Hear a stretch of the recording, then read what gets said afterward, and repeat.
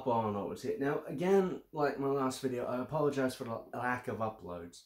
But Wi-Fi issues and the fact I got 4 little kittens running around the show does not help at all.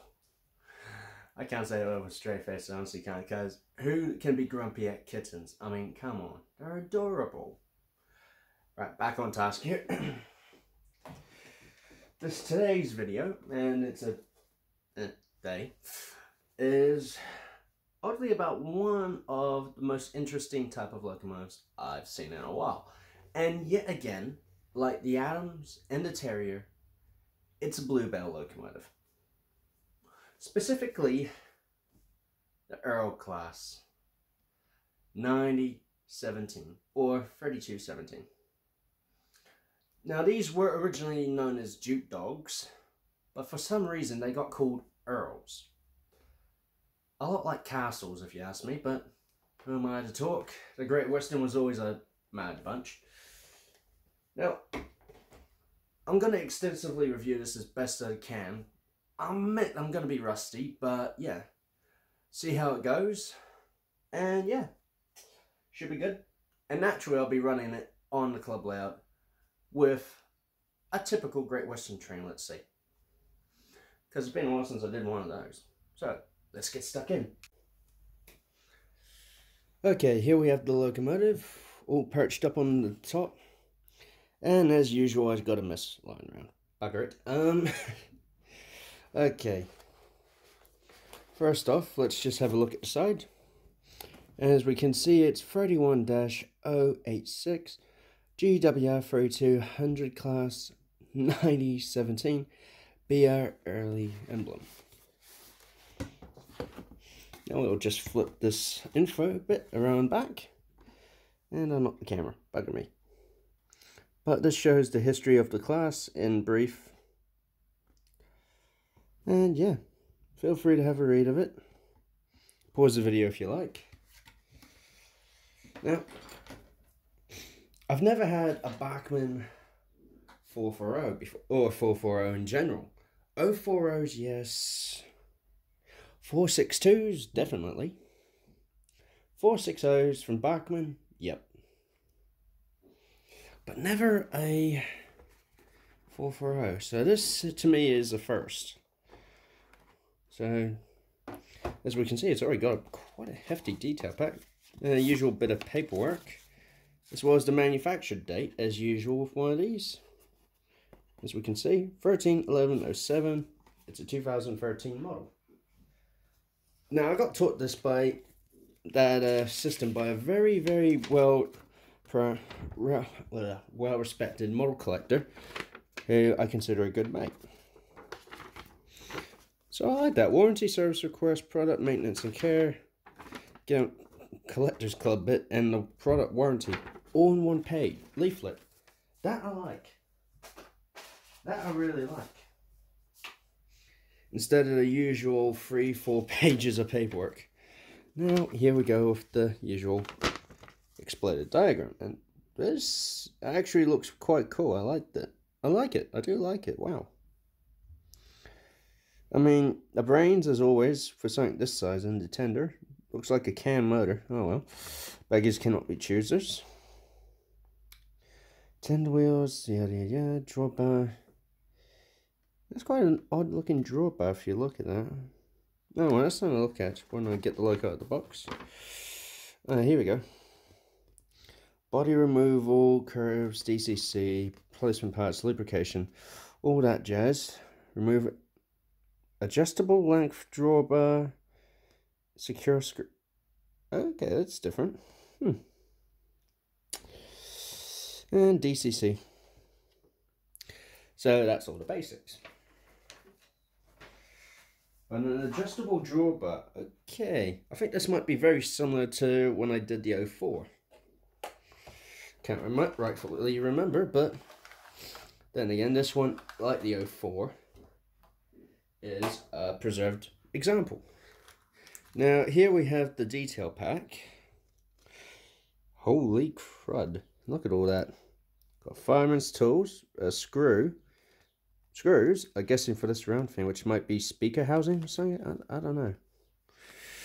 A weird cylinder thing. I have no idea what the heck that is. More fireman's tools. Oh, we got 3-link couplers, and are those frame extensions?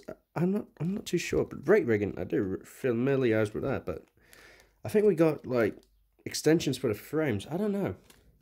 That is different. That is very different. But yeah, as for those weed bits, I just gotta have a quick look. Locations for add-on buffer detail, cosmetic screw, heat pipe, vac pipe. Oh, there are those. Oh, there are those odd pieces. So they do go onto the. Oh, okay. Oh, okay.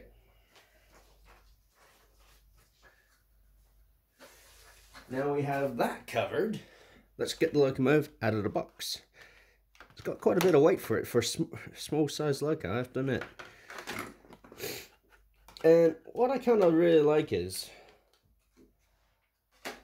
before this, the last two double frame 4x4s, I think were Churchill's cities, which were built like 1910. These were built in the 1930s, and it's basically one of the best examples of recycling I know of, which is basically taking the boilers from one loco class, the Dukes, I think it was. I actually have to look at the back of the box again. Ah, here we go. Yeah, Duke boilers, Bulldog frames. And they became nicknamed Dukedogs because of the combination. And oh my giddy aunt. I think that's what that... Oh no, the drawbar's not linked. Now it is. And I can see what it meant by adjustable. And, ooh, tender pickups. Lovely. Lovely, lovely. It's actually got a fair bit of weight, this. I love that. And the full plate. I mean, you can actually have it hooked up like that so it's proper, prototypical, and it looks good. The coal, I think, from what I saw in the exploded diagram, that's removable. The cab, oh my gosh, look at that. That's beautiful. And a funny bit of history about this specific locomotive. It was the first Western engine ever sent to the Bluebell. Oh, bugger. No sprung buffers, but then again, something this fine detail. Who would? And yeah, bit of history about this specific locomotive. I'll rest it on a bit of foam on its side. There we go. Is that if the Bluebell was not around when this got saved, it would not be saved. It just simply would not. It would have been scrapped. Like the rest of the class. It would have been scrapped. So this and the City of Churro, I believe it is, are the only surviving examples of double frame standard gauge Western locomotives. Any other double frame examples, they are broad gauge and they're all replicas. The one in the NRM, replica. The one at Didcot, replica. Actually, the one at Didcot's got a boiler from an Austerity of all things. I mean, fair dues, one way to improve the class, I guess. And it falls under all health and safety criteria, so can't argue with that. And I'm going off topic again, my apologies. Right, let's get this on the layout, have a good look at it, see how well it can crawl and such. Okay, we're back, and I'm resting the camera tripod on my leg, so sorry for the shoddy work. Now, let's have a look at how well this goes in reverse first, because most logos, especially the ones I buy, which are broadly second-hand, I admit, they're mainly ran in to go forwards. But seeing as this used to do branch work, I suspect tender reverse working would be okay as well. So, let's have a look. Whoops. I was a bit hasty with the control there, so...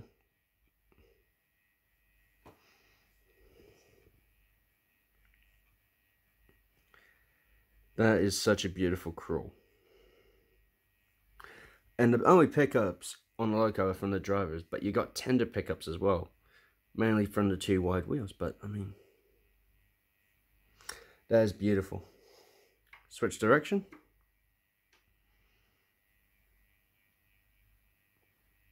And the crawl's even both ways. I love that.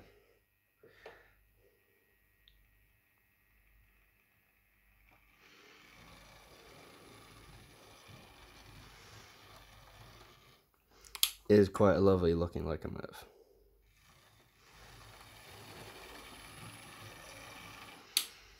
And the reason they're called 32s in one way, how they had their names changed actually from 3200s to, well, from having 3217 originally to 9017 is simply because of these. The collet goods 2251 class. Because a lot of these, as we can see, had 32 as their running number. And I know that one's pretty worn, so, oh boy. That one's pretty worn, but you get the idea. Basically, the Great Western gave a 32 number range to these locomotives, which meant the Dukedogs, they got renumbered in the 90-100 range, which is a bit odd, but everyone calls them Dukedogs, I believe, so it's okay. How they got called Earls, I did not read into that particular detail, I'm afraid to say. But they are slender, and the Dukedog name, I believe, suits better. Okay, next we'll see this loco is behind what I think would be a quite nice GWR branch line service. So, but instead of collet coaches, I think a couple of Hawksworths should do nicely. So, let's see it.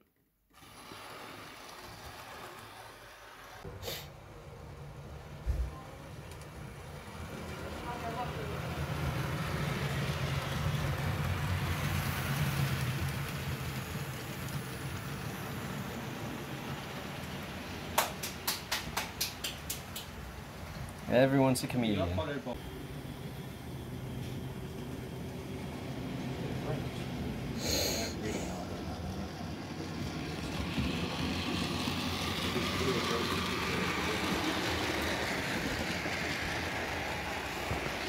Whoops. Camera issue. Sorry about that.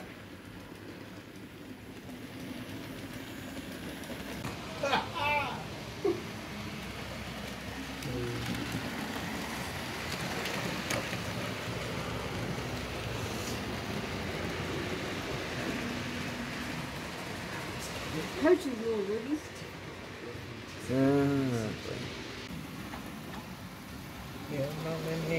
Your favorite?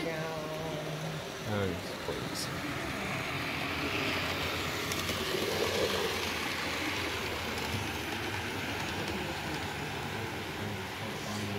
Yeah, you're not in shot, mate. I'd stop this. What the? Oh. What just happened?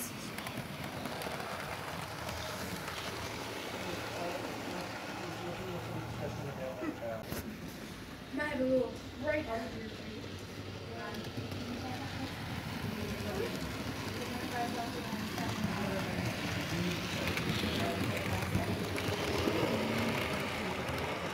Hello. Hello, how are you? Good. Good? Having a good time? Yeah, say bye.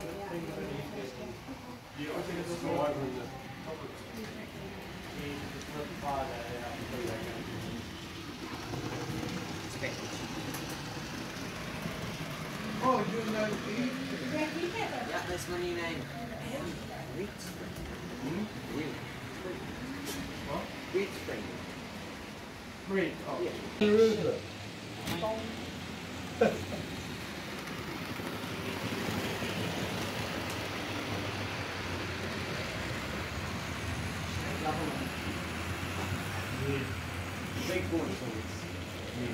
Sorry.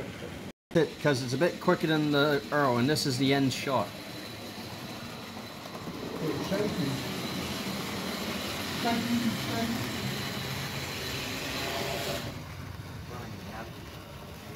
Yeah. Bit of a slip there on the hill.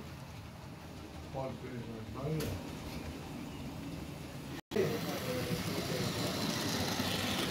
Two blocks, yeah.